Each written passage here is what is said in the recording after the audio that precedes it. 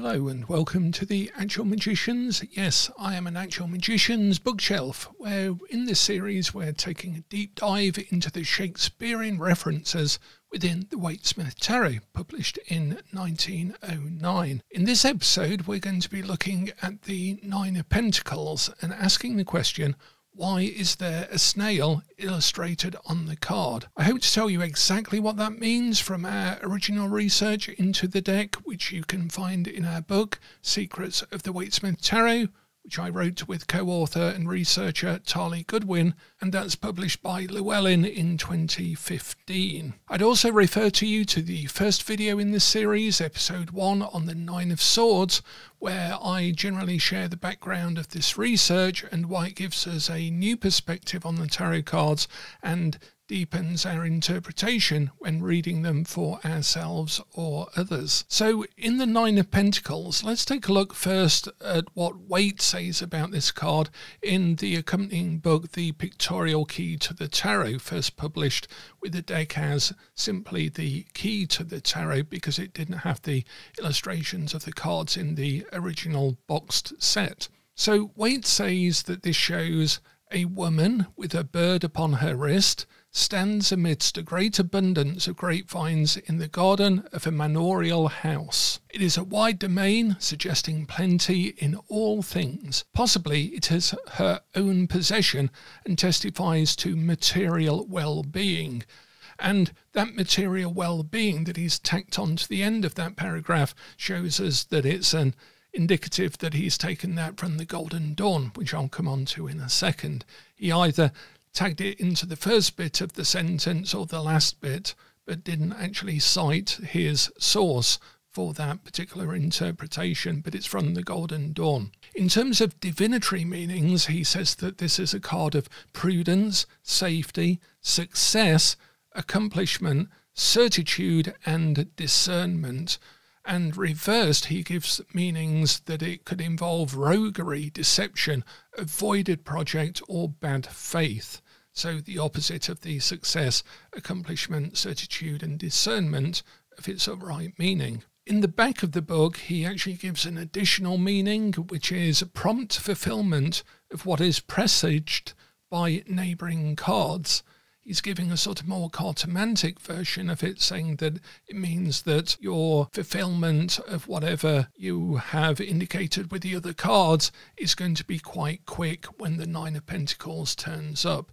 But reversed, the standard cartomantic meaning is just vain hopes, that you're hoping for something that will never actually succeed or give you any gain. He was taking this idea of material well-being directly from the Golden Dawn Book T. Again, if you refer back to the first video in this series, I've given more importance and information on how the Golden Dawn Book T feeds into the Waite-Smith Tarot. In effect, the Waite-Smith Tarot is more of a Golden Dawn deck than we might first assume. So here's what is said in Book T. First of all, the card is called Material Gain.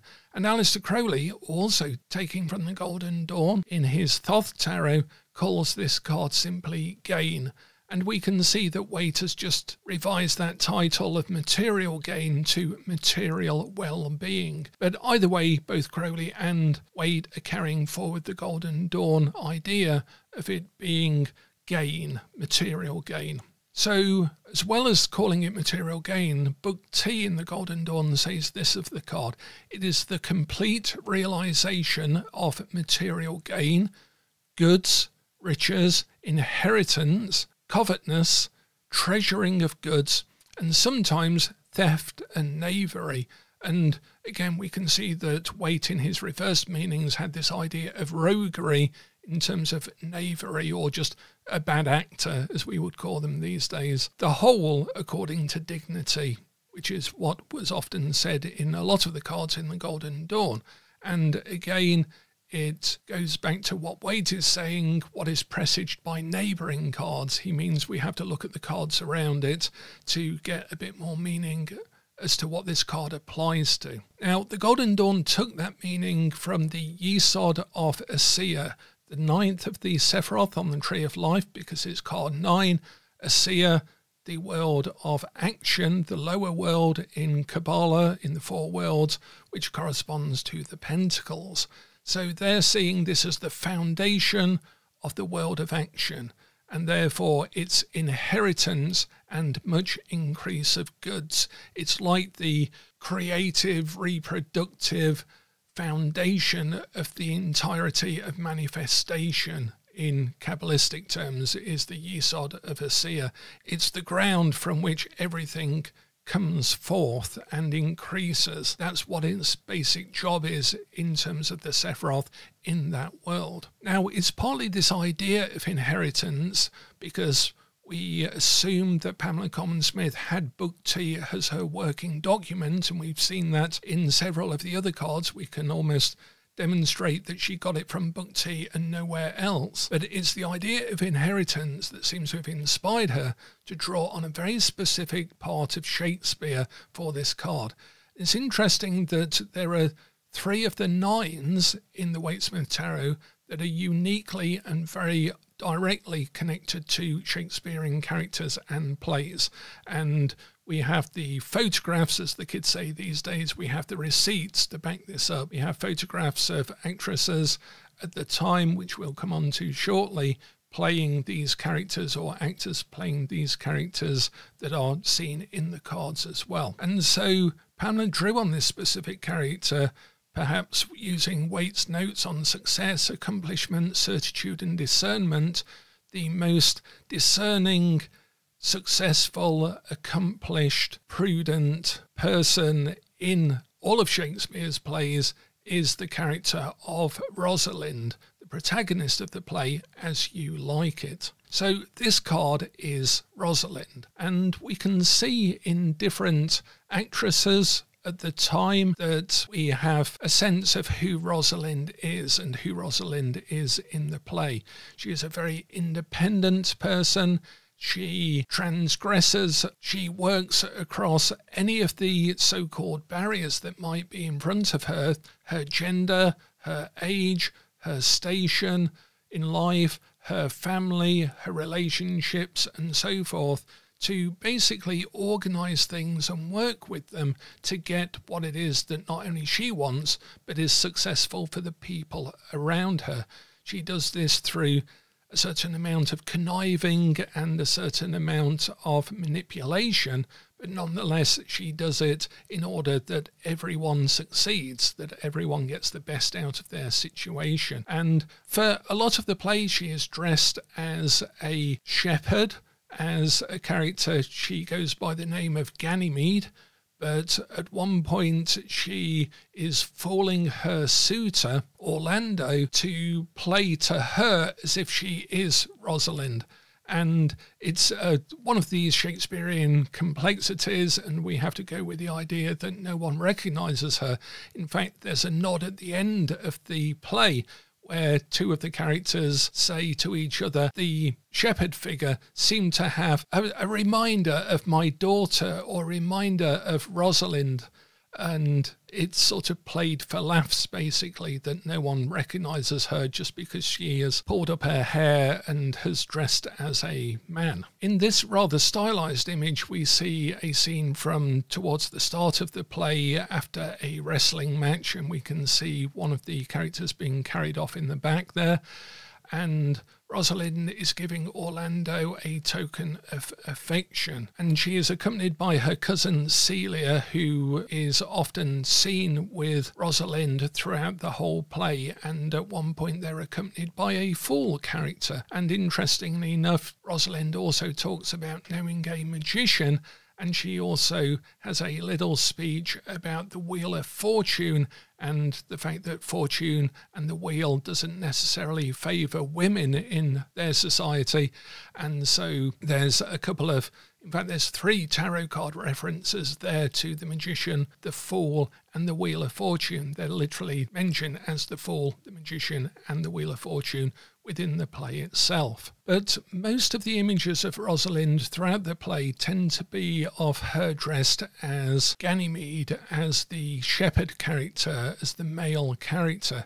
And of course, this would be played for double laughs in the fact that in Shakespeare's time, all of the actors would be male, so they would be a man playing a woman playing a man, and so forth, which again could be played for laughs on the stage. Now, interestingly enough, most of the staging and costuming of this character often has her carrying a spear, and I did wonder about that because obviously we don't see a spear, and we certainly don't see her dressed as a shepherd in the card. We see her in her full Rosalind dress and headdress, and so perhaps the spear and the shepherd form of Rosalind really doesn't fit the image of the card. But the reason that Rosalind fits so well is because of her independence and her ability to get gain for everybody. Not just material gain, but gain in relationships, gain in status, gain in all sorts of things within the play itself. So the staging of her with a spear is actually from a description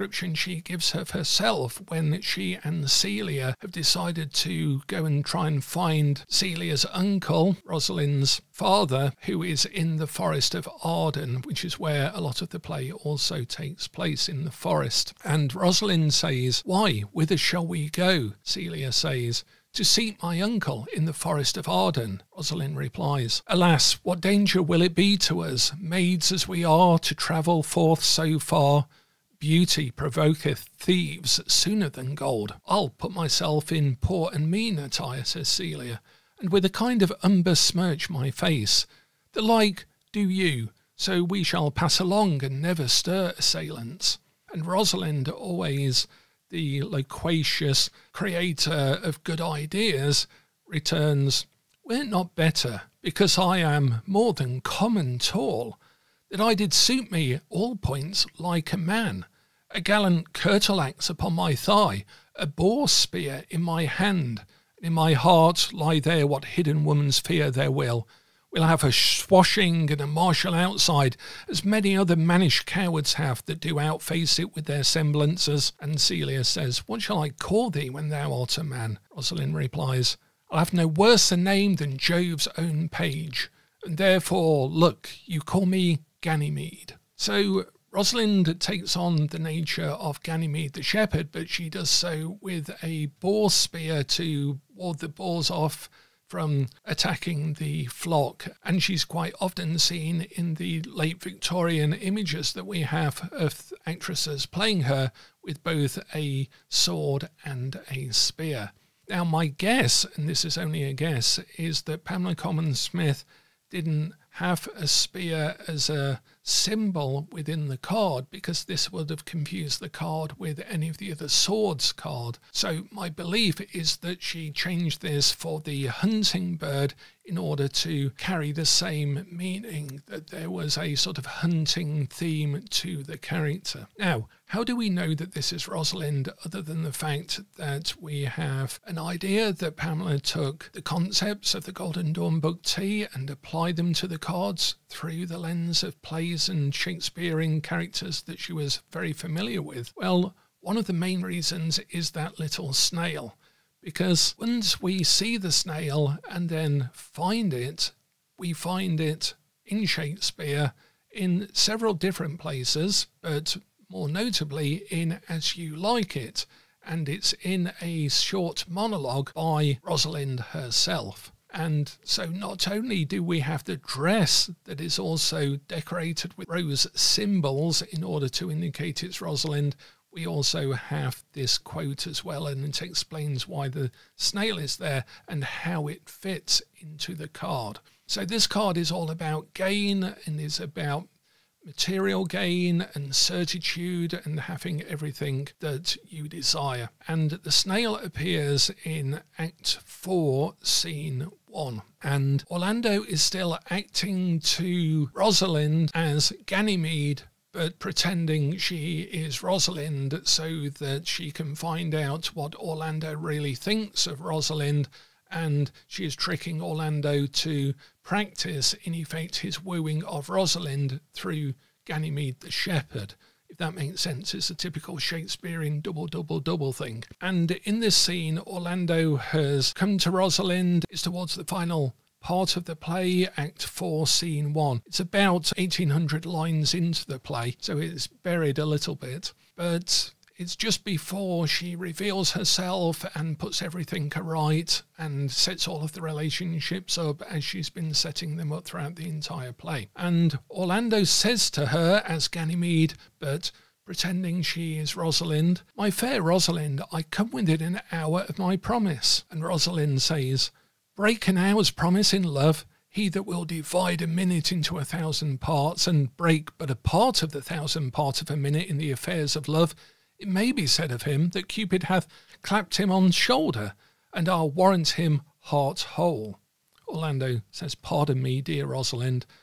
Rosalind replies, "Nay, an you be so tardy, come no more in my sight." She's really putting it on, laying it thick here. In fact, I think the laying it on with a trowel quote comes from this actual play.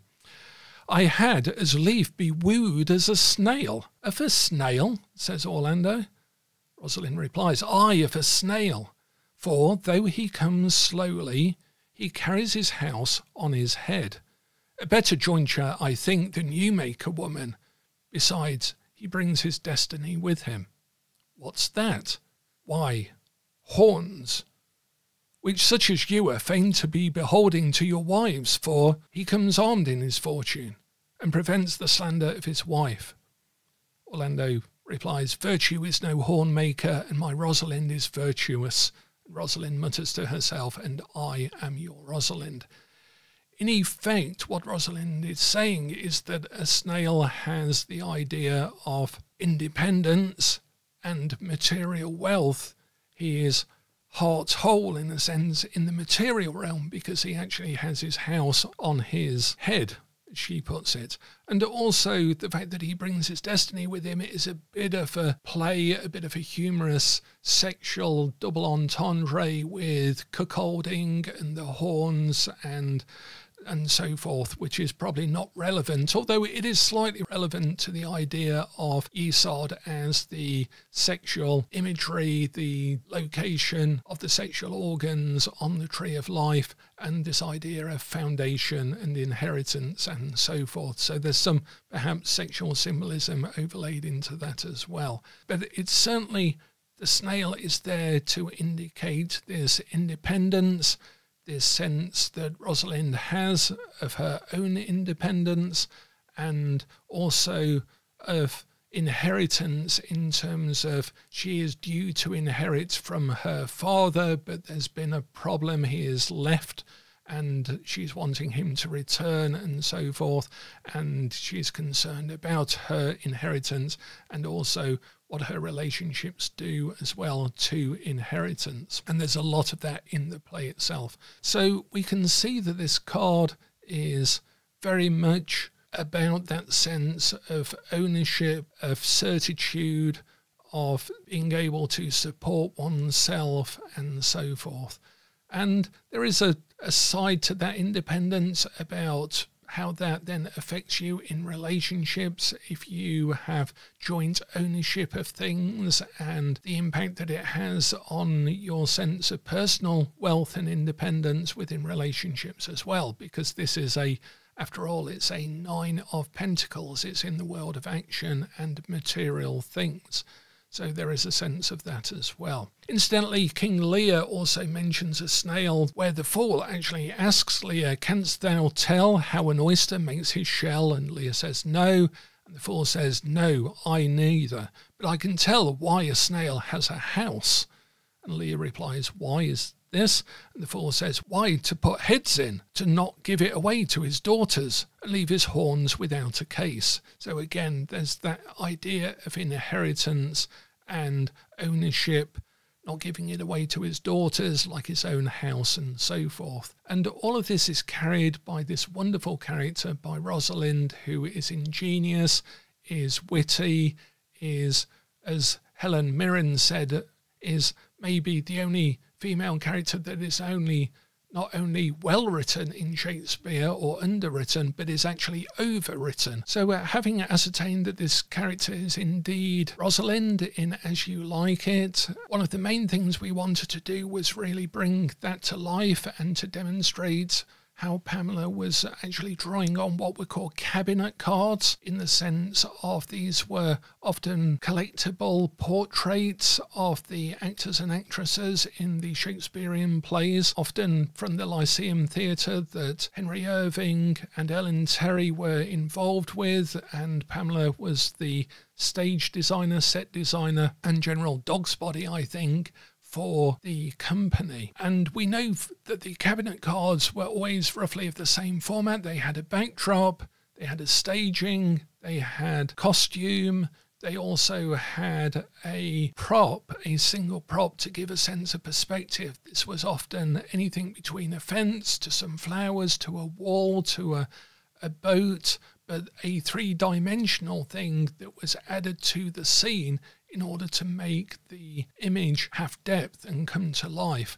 And there are lots and lots of cabinet cards that all follow this same format, and it's exactly the same format we see in Pamela Colman-Smith's artwork for the tarot deck. She was in effect making a series of cabinet cards, which could be done in a hurry, in the same way that nowadays graphic novel artists are often employed for producing tarot cards, because they can do a narrated story in images very quickly, because to do it in fine art can take years and years and years. For example, the Thoth deck took 5 years to actually create, because it was done in a more considered manner, whereas the Waite-Smith Tarot was done in literally 5 months' time. And so when we look at these cabinet cards, we can actually find our Rosalind and find her as Ada Rehan, who was an actress shortly before Pamela's time, so Pamela would have had knowledge and history of this actress. And in this particular image, we can see Ada Rehan as Rosalind. We can see her both as the shepherdess version, or shepherd version, as Ganymede. We can see her full length and standing in costume for a stage image, but also we can see her as Rosalind in full dress. And as we saw with the Helen Mirren BBC play, the headdress can vary, but we've still got that sort of black hair tight underneath the hat that she uses to hide her femininity when she is Rosalind as Ganymede. And Ada Rehan was actually known for her black, dark, curly locks. And we can see again, when we now take another look at the Nine of Pentacles, that we have those black curly locks very clearly in the image, and a slightly more stylized version of the sort of headdress that would be worn, as we saw certainly with the Helen Mirren BBC play, that would be worn at that time for the character in full cousin of the Duke regalia. So I hope this identification of the Nine of Pentacles as Rosalind gives us another layer. And that's what this research is trying to do, is give us yet another layer to reading the card. The more we know about Rosalind, the more we can read the card as that sense of independence and so forth. But also, we don't have to know anything about this to be able to read the card, which is the genius of Pamela Colman-Smith's design and artwork, and also down to the vagary that Arthur Edward Waite was putting into pictorial key, that has allowed 100 years to go by before anyone has really needed to look at the actual sources and the likely textual source, which is Book T of the Golden Dawn, and visual sources, which are down to Pamela Colman-Smith's theatrical background, and identify them in their own time. That was never necessary, because we have had a century of interpretation on the cards because of their vague nature. And unlike the Thoth Tarot, where we have 5 years of correspondence between Aleister Crowley and Lady Freda Harris, and so we know exactly what their thinking was, what their design was, what their sources were. And Aleister Crowley wasn't hiding those or trying to keep a secret oath when he came to write the Book of Thoth for his cards. So there was no problem with him having to hide anything, whereas Waite was still coming out of the Golden Dawn and trying to not reveal that that was his source for all of the design and the text, even though 10 years later he then took a few years to develop his own tarot images, which we cover in Abiding in the Sanctuary, which he did with the artist J.B. Trinick as part of his Fellowship of the Rosy Cross, and that's another story. But here we can see that Pamela has really taken the design lead and had Ada Rehan playing Rosalind with the snail in the Nine of Pentacles. So again, I hope you found that useful. We have plenty more deep dives to go, and I look forward to seeing you in another of the videos. And until then, the worker, as ever, is hidden in the workshop.